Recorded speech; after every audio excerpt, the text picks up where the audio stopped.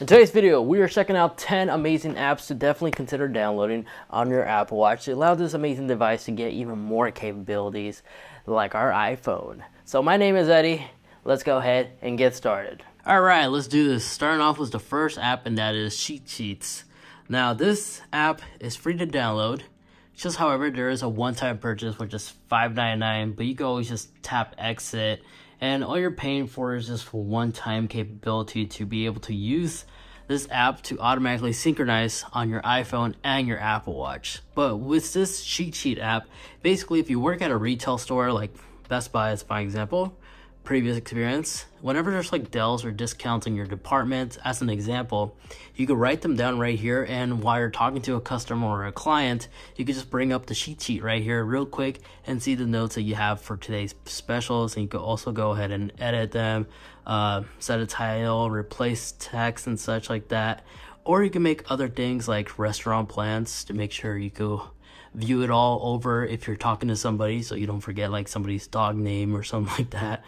Or just Jack is the name as a fine example in case you're meeting up with somebody and you want to highlight like important things and not forget.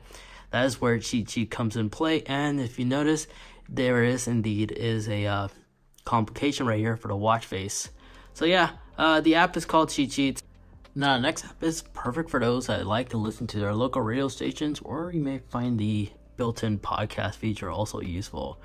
MytunerRadio is what I like to use whenever I'm out on a run and I'm just solely relying on cellular reception on my Apple Watch, because you can stream your radio right off your Apple Watch and have the audio paired to your AirPods.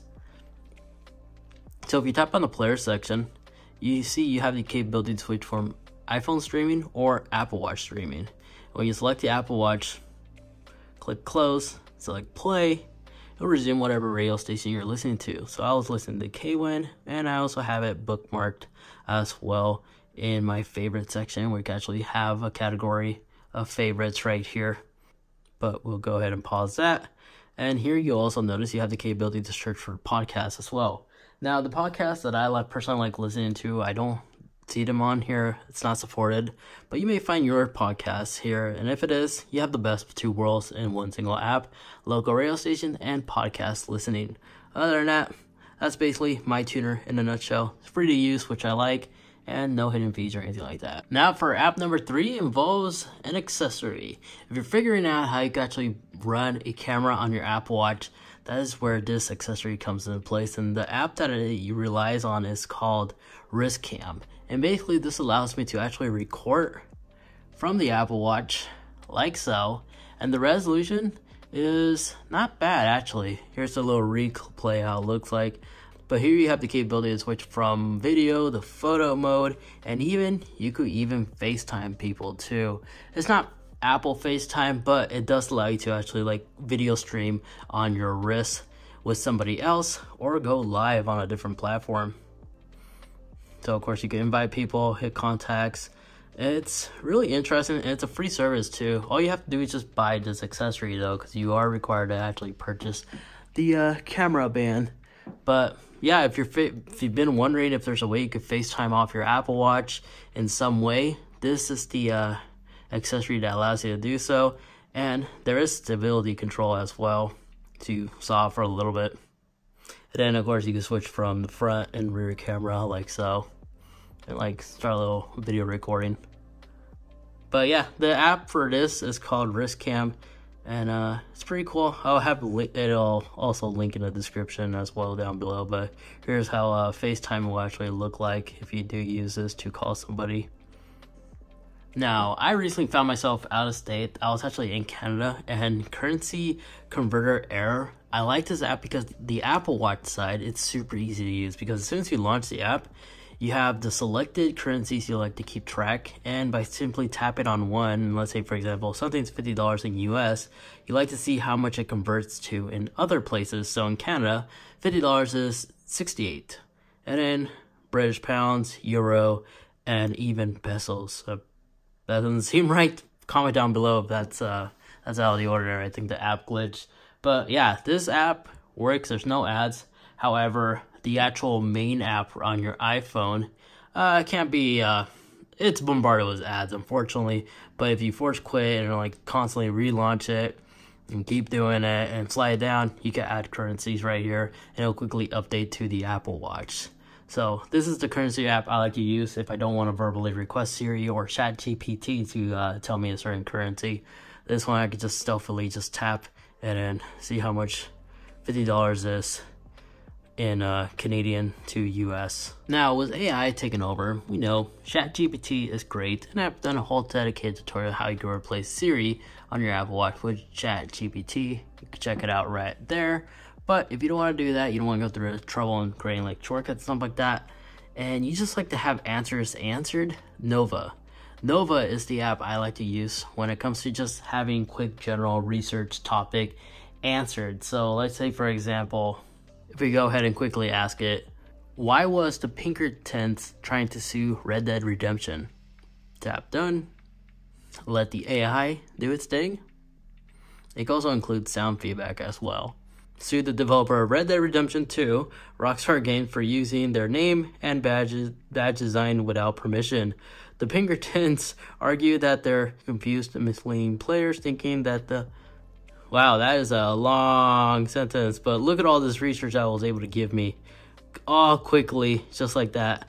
So, yeah, not bad. And of course, you can reply and add more information if you like. So I like using this app, this AI, as an example, because it's free and it's straight to the point. But yeah, that's Nova AI chatbot in a nutshell. It's primarily just designed to answer your questions, but it also supports with different languages as well. Now, if there's ever an aircraft above you or a helicopter just making circles around you, want to find out exactly what it is, download Flight Radar 24. This basically allows you to see in live time the aircraft that's above you, as well as see what type of commercial airplane it is, if you want to see like where it's coming from and stuff like that. I'm not going to click on it, it's going to give them away my location, but this is the app I like to use, and it's super useful on your iPhone. So if you like the capability to track what kind of airplane is above you, see what's doing, if it's not CHP or something like that, this is the app you want to go ahead and launch, and I have to update mine. Now, this next one is perfect for those that do a lot of presentation and you rely on the Apple KeyNote app as an example. Because when you actually launch the app and you actually start just get, or like your little PowerPoint or Keynote presentation, if you tap play, this is just something I just cooked up right now, last minute, because I couldn't find my pre-made ones. But you can actually control this slider right here on your Apple Watch. This is all thanks to Apple just integrating the KeyNote app on the Apple Watch, because you can actually find a KeyNote here as well. So you can actually control your PowerPoint presentation and convert it into a KeyNote, so you can actually play it in the background if you're giving like a live presentation. Now, if you live in Seattle or an environment that rains a lot, maybe Portland or something like that, and you like to be notified every time it's about to rain, I highly recommend checking out Rain Alarms right here. The app is free to download and will basically continuously just notify you when there's a rainstorm coming or just rain in general, as it does give you the capability to view like a live weather forecast right here on your wrist. And if we go back to the App Store, here's a little screenshot on how that actually looks like. So just extremely useful if you live in a very rainy environment and you like to know when it rains at all times. Now, the Apple Watch Ultra does have its impressive like in-depth capabilities to track your swim runs and such. Well, there's actually third-party apps that gives even the standard Apple Watch SE or the Series 8 some water tracking capabilities too. Myswimopro is the one I'm going to go ahead and show you as soon as it loads. Myswimopro basically allows you to see these type of additional information on your wrist, because after all, even the Series 8, even the SE Apple Watch is technically water industries rating up to 30 meters, and 30 meters, it still is a lot. So here you can actually track your yards, your sprint. If you do like a lot of like swimming activities, this is the app you definitely want to go ahead and check out, because it allows you to actually have some of its capabilities right here. Now, I'm not a swimmer or anything like that, but this was the app that one of my swimming friends recommended. And yeah, if you're an athlete in these type of categories and you like to see this type of swimming information, check this app out. And lastly, if you're looking for a web browser that's not Siri, you can actually use µBrowser. It basically allows you to actually like type in whatever URL you like to search on.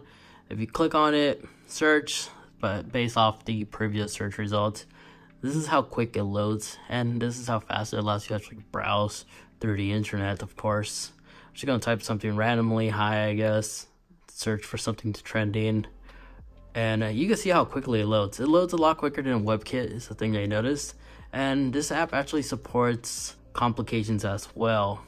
So you can actually create like a shortcut for your watch face using this browser. Here, let me go ahead and show you. For some reason it's not in the images, but I saw it earlier. Right here. See? And then now you have a quick shortcut to the web browser. And there you guys have it. Links to all the apps as well as timestamps will of course be linked in the description down below. If you're curious what band I'm using right here, I'll have that link in the description, as well as that camera accessory band as well. However, before you click off, make sure you hit that like button as well as subscribe to please the YouTube algorithm for more friends and families can see this video and also allow them to get more advantages and better usage out of their Apple Watch to really make this thing even more superior than other smartwatches available in the market. Because that is the real reason why the Apple Watch is my personal favorite device, all thanks to the community and that it has access to the App Store. Aside from that, I appreciate every single one of you guys from watching. If you'd like to watch more, check out this playlist over here where I code through my favorite games you can download on the Apple Watch to kill some time. Anyways, again, my name was Eddie. Thanks so much for watching. Take care, and I'll catch you guys in the next one. See ya.